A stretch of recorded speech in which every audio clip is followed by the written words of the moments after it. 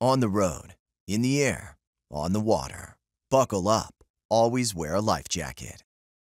Hi, yeah, my name is Mauricio. I'm here for Panther Martin.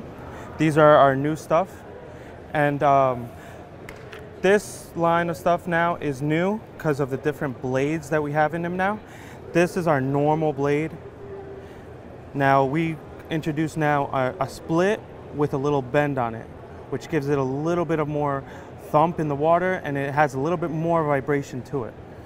So that's our first one, and then now we have also this Spikadelics that have a curly tail to it, and also has crazy UV on it. If you actually see them in the light and without it, still some amazing colors onto it.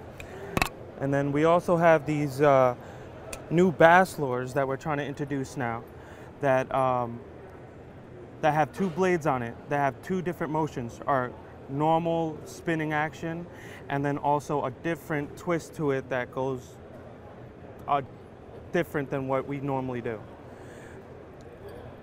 So that's the Sonic Thumper. Now we got these new hybrid holographics that have these crazy synthetic that don't loses their fluff when in the water, and also has a little bit of UV into it.